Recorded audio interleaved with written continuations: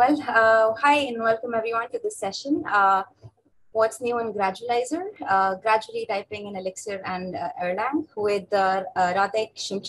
We're really glad you're here with us, Radek. And without any further ado, over to you, Radek. Thank you. Thanks for having me. I will talk about what's new in Gradualizer and about gradually typing Erlang and Elixir. Okay, so what's the agenda going to look like? First, I'll introduce myself.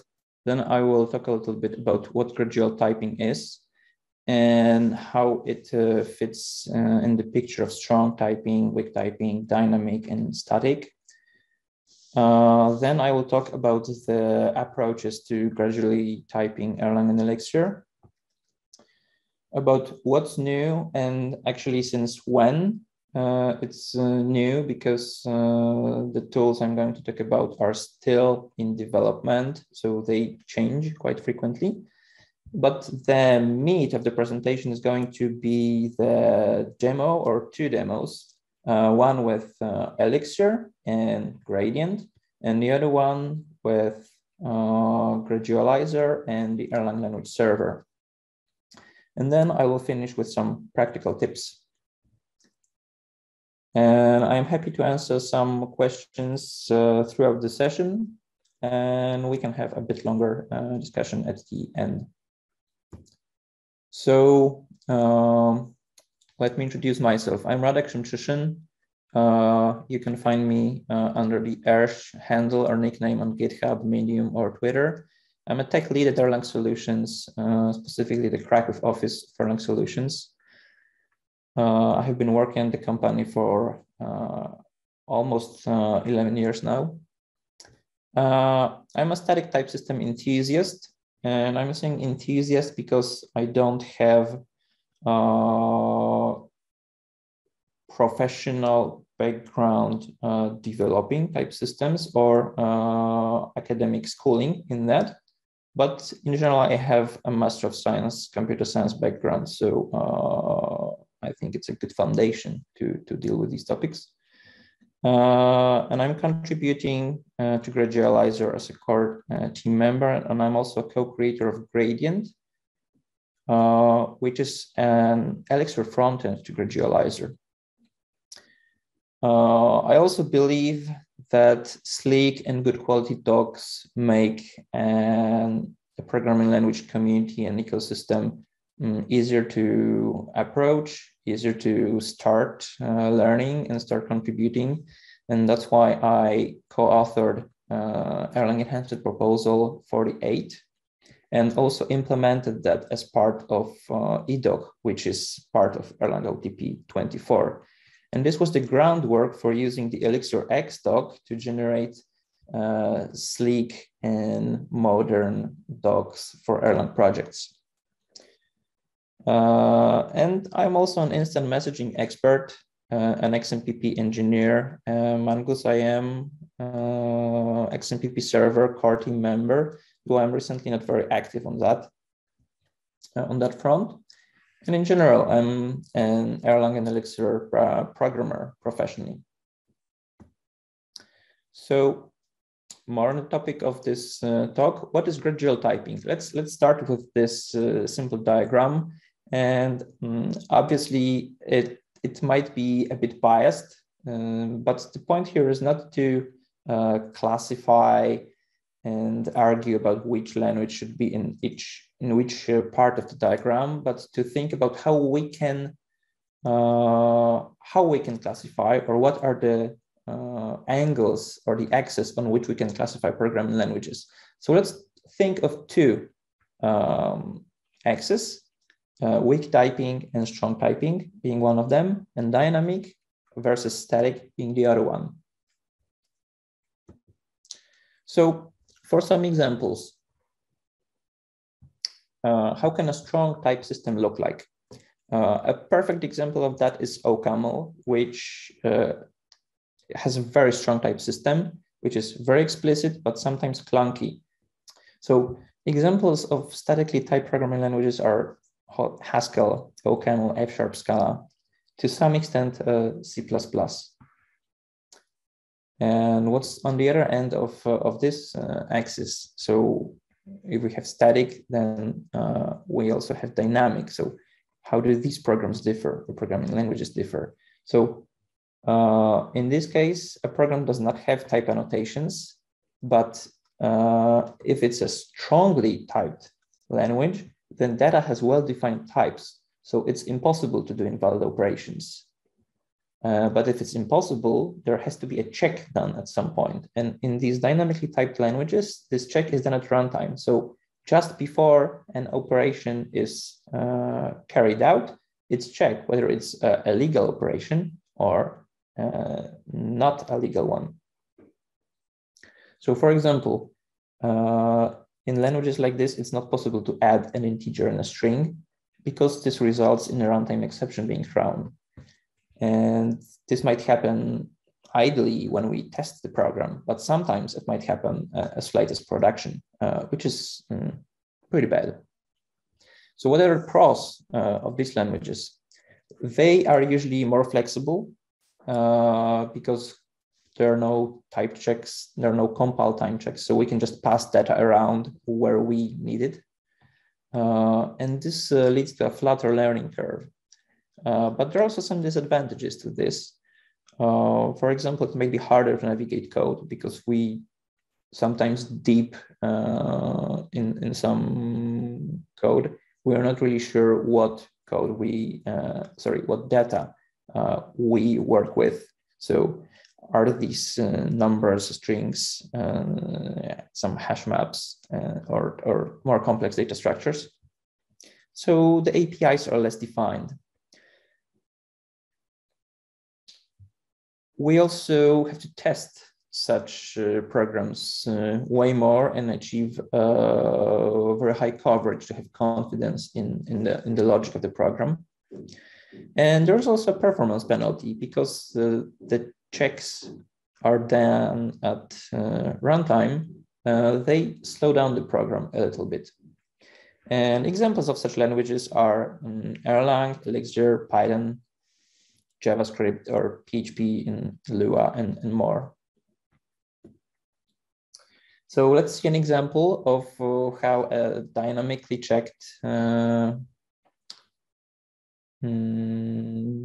programming language looks like. Here we have a snippet of Python where we define a Lambda function or a closure which accepts a parameter, and we immediately apply number 3 to that closure. And because this closure just adds the parameter to a constant 2, this evaluates the 5.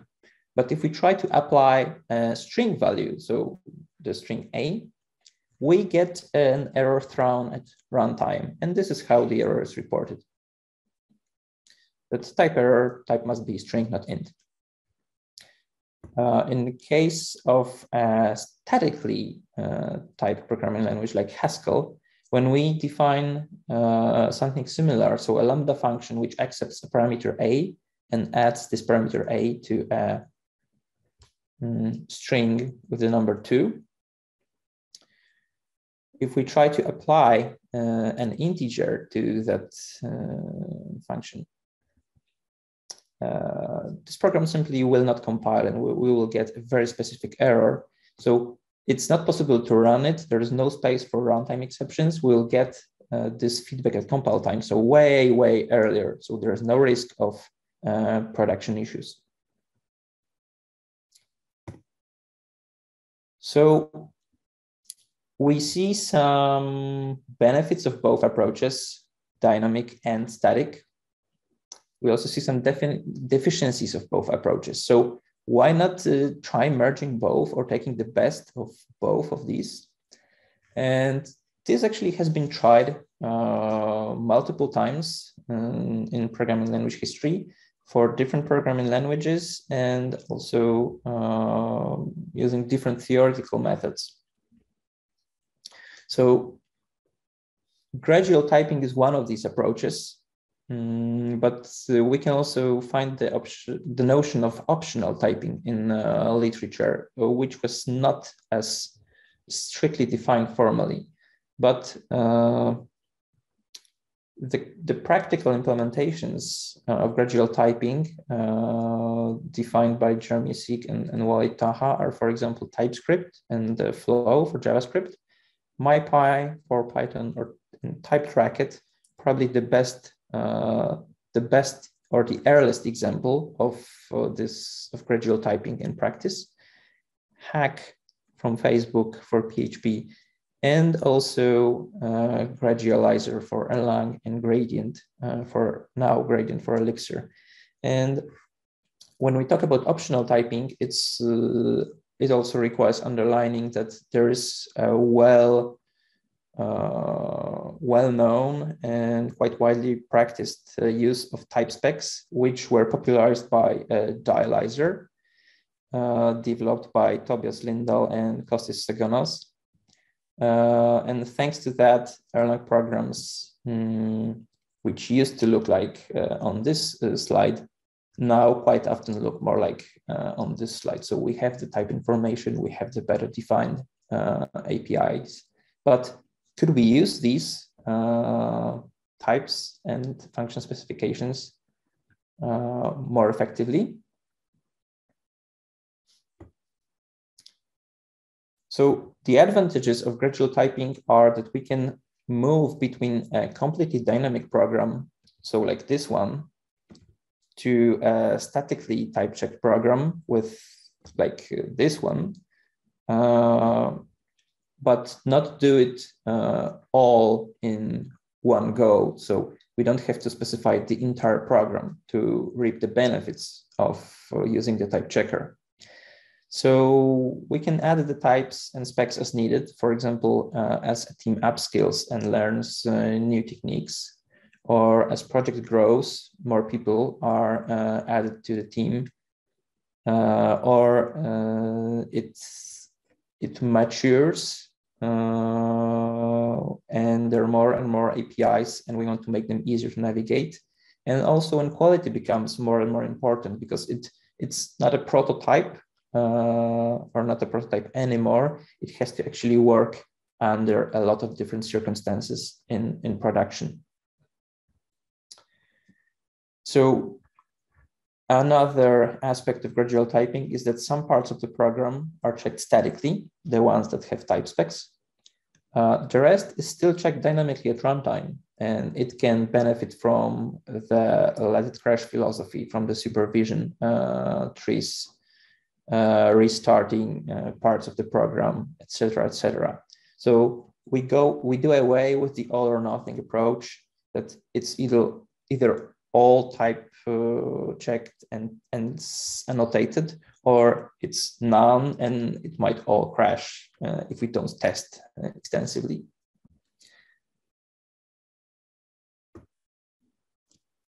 Okay, so now that we know a little bit about the approach in theory, we can have a look at the practical implementation for Erlang. And this is Gradualizer. This is a gradual type checker created by Josef Svenningsson and first introduced at Code Beam Stockholm. And the assumptions are that we can start with writing dynamic Erlang as usual, and that message passing will always be dynamically typed. So Gradualizer does not use any mechanisms to type check this part of our programs. Static typing is opt-in, so it only happens when we add a type spec to a particular function. Without a type spec, there's no check happening. So we can add the specs only where we feel it's appropriate. And then we just run the type checker and profit from the bugs caught and from the feedback we get from it, all that before runtime. And in general, the tool is still experimental, but it's constantly improving. And on the right-hand side, we have the list of top contributors to the project. A little bit about the theoretical underpinnings. So there is no global type inference in Gradualizer, but there is a mechanism called bidirectional typing used, which relies or incorporates a limited local type inference, and the amount of type inference can be controlled with the infer flag passed on the command line. There is also pattern type inference, and there is limited type refinement based on pattern matches, or actually mismatches, and guards.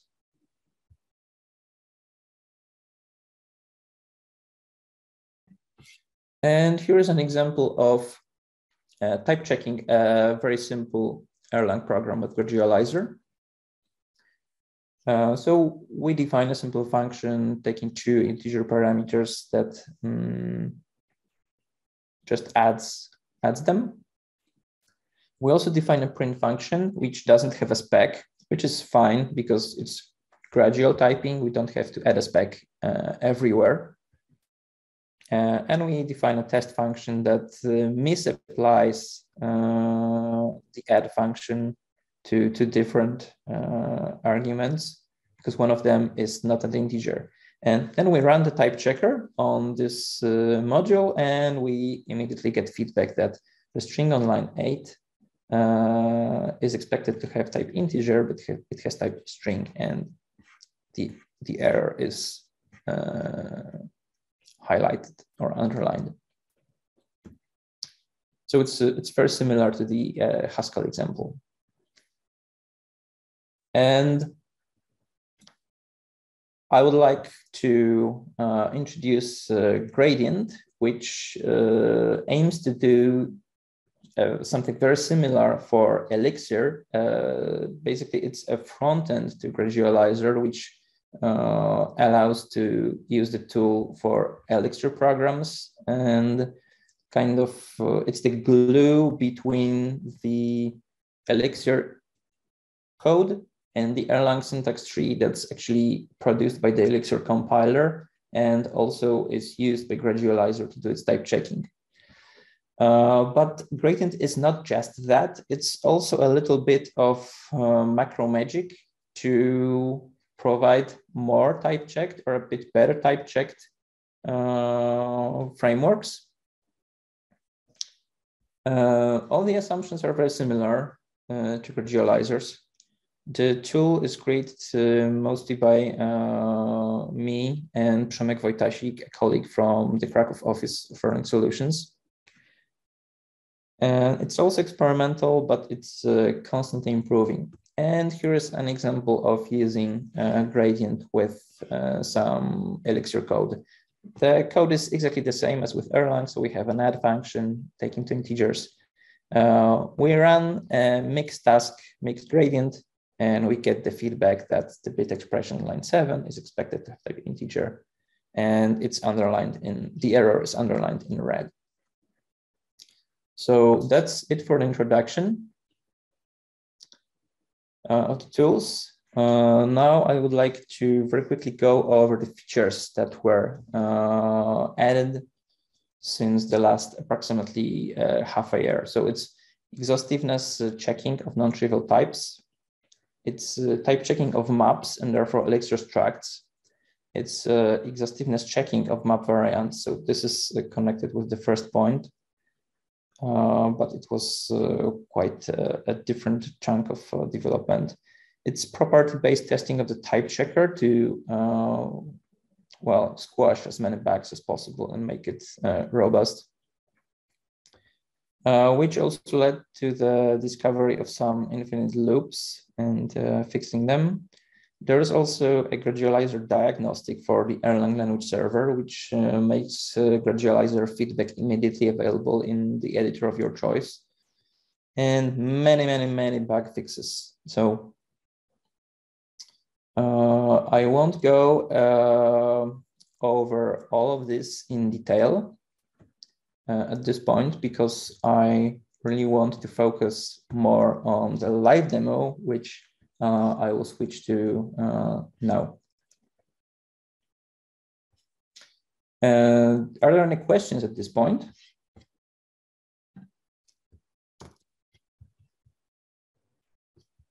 I guess that's... Yeah, there's nothing in the Q&A box. Okay, thank you. So I hope you can see the screen clearly, and specifically if the font is big enough. If not, please let me know. So on the left-hand side, we have an example Elixir module. And let's try type checking it.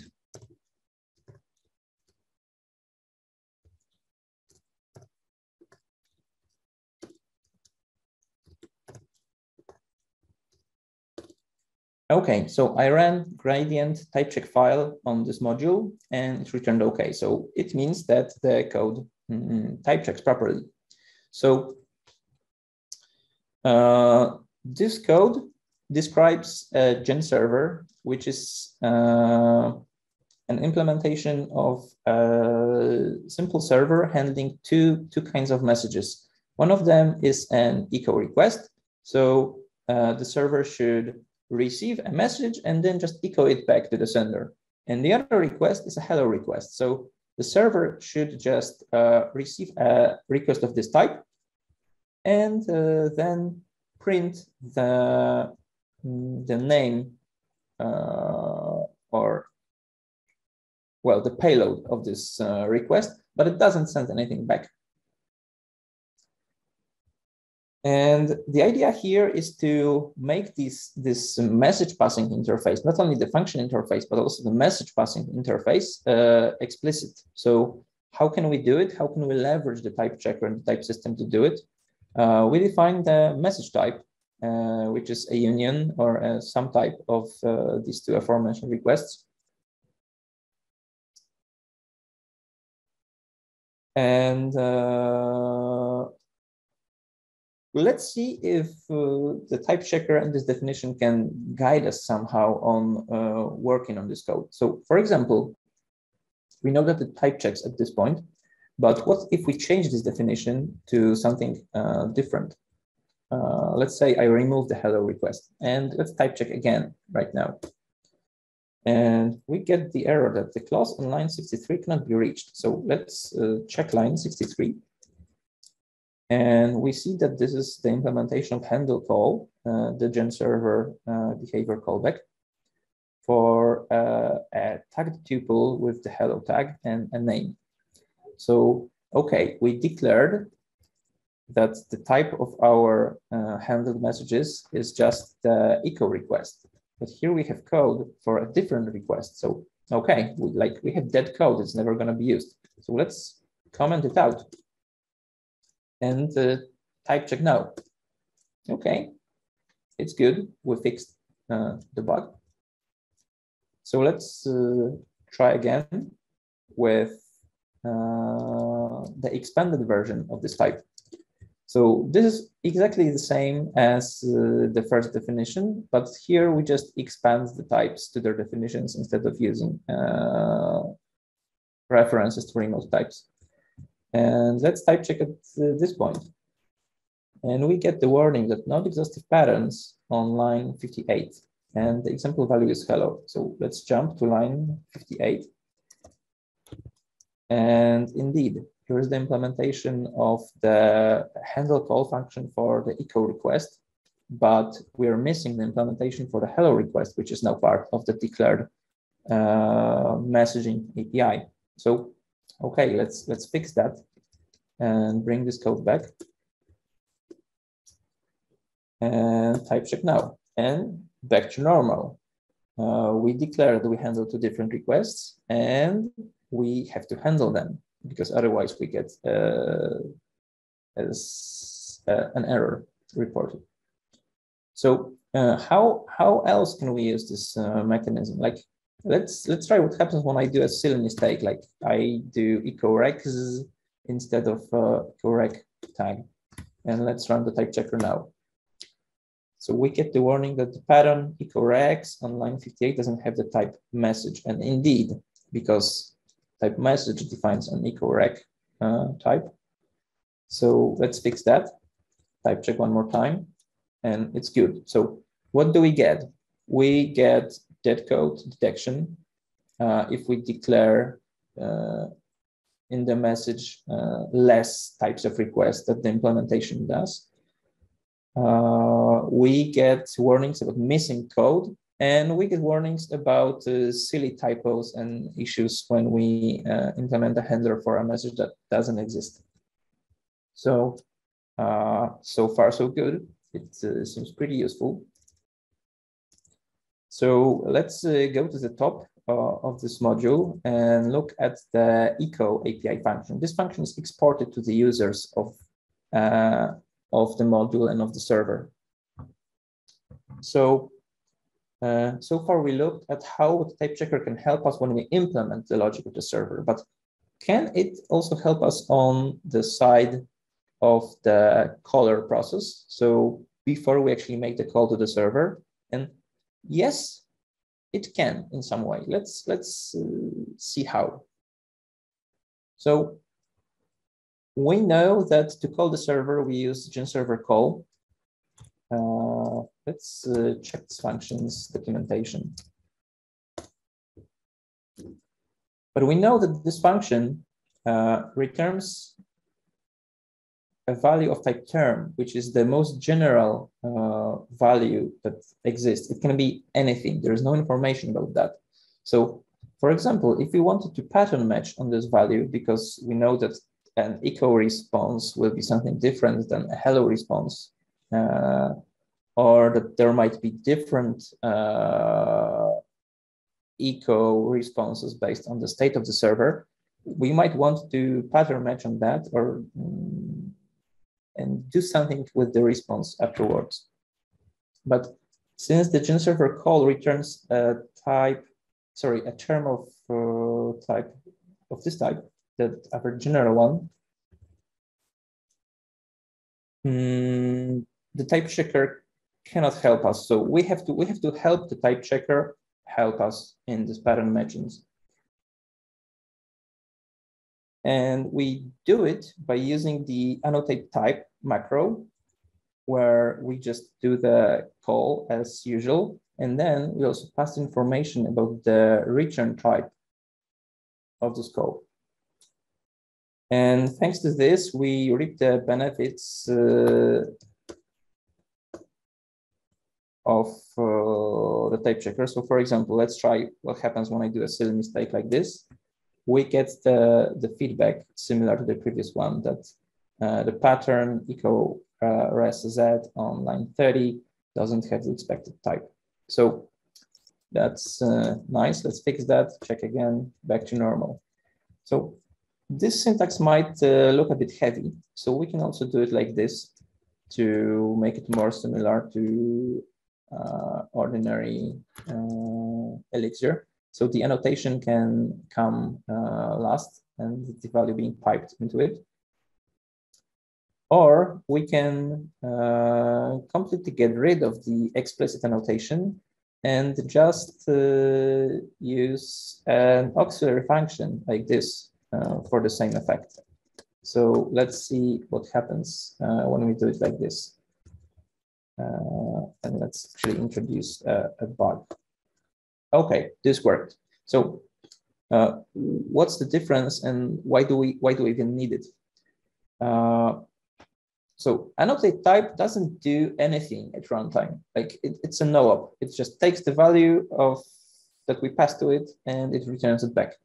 But it embeds this type information into the abstract syntax tree of the compiled module, so the type checker can use it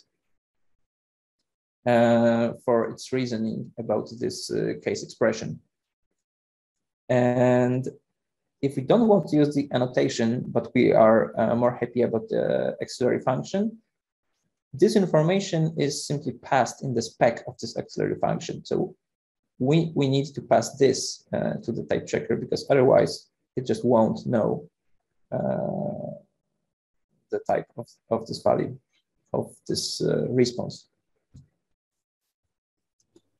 So, sorry to interrupt, just letting you know there's about 10 minutes remaining.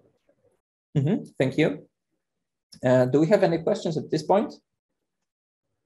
Yes, we do have 2 questions in the Q&A box. Okay, so I'll read the first one. So we got a question from, sorry if I pronounce it wrong, but Jason Han, that some of the gradual type checkers allow smoother gradual typing, just having an option such as -- strict. What do you think about this approach? So I'm not sure what the meaning of this option would be, but I think that one option that's pretty similar in Gradualizer is the infer option. Like it's a bit more strict in the default mode, and when we enable the infer option, it will try to tell the type of more terms, more things in our program. So I think that it might be a little bit related, but maybe not exactly the same thing.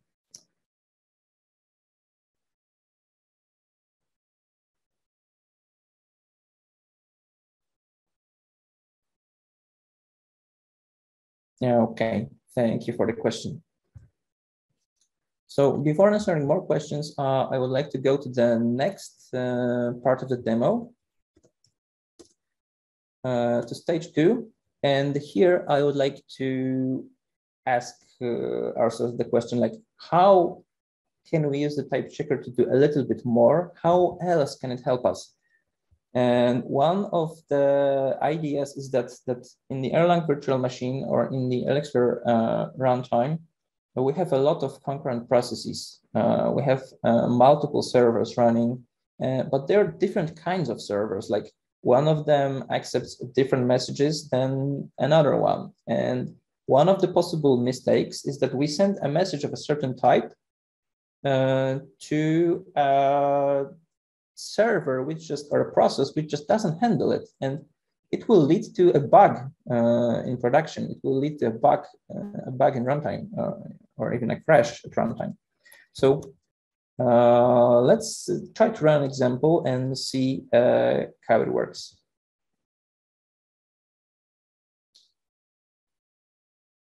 Okay.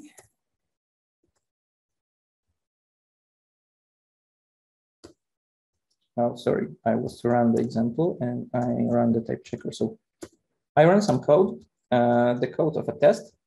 And now I will uncomment a line that I think will lead to an error. And then I'll run it again, and then we'll go over the code of this test. And yes, something else is happening. And like it seems that this got blocked. And yeah, after a while, we got a runtime error that gen server call timed out. So, well, this is definitely not something we like to happen in production. So let's look at the code to see why it's happened. So we create two types of processes. One is of our particular server type. So we create it with server start link. And the other is just a random process that does something completely different than our particular server. And when we use the server API to call our server process, it responds with the expected thing. So it just returns the payload.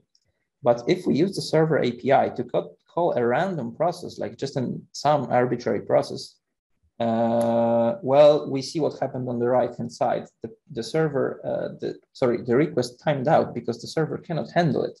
And we would like to avoid it. So let's see what happens when we run the type checker on this code right now.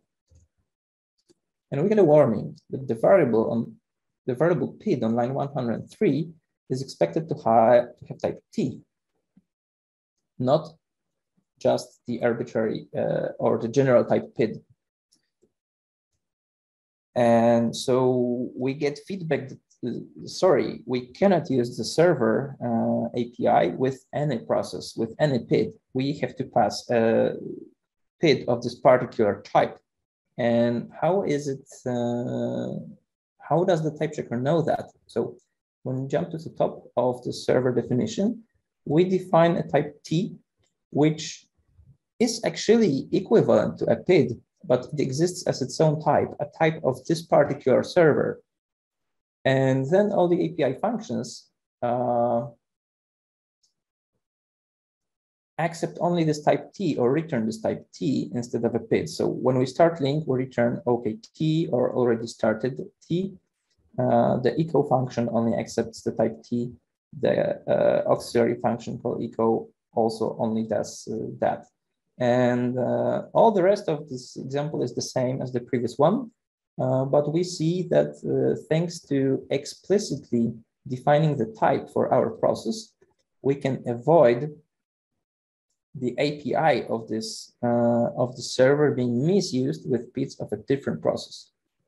So another win. We know this. We type check the code, and we know upfront before running it that we misuse the APIs. And I will quickly jump back to the next example without asking for questions at this time. Because one of the things that Robert Birding, one of the creators of Erlang, pointed out when I was showing this, this demo to him, that we could actually generate these auxiliary functions. And it was obvious, immediately obvious to him, but it took me a while to figure out how to do it. But indeed, it's possible. So we don't have to implement this function ourselves. We can use some macro magic that's provided by Gradient to generate them. And this function is actually generated to be exactly the same as this example here. So we don't have to uncomment this code for our server to run and to type check. So let's see if it type checks.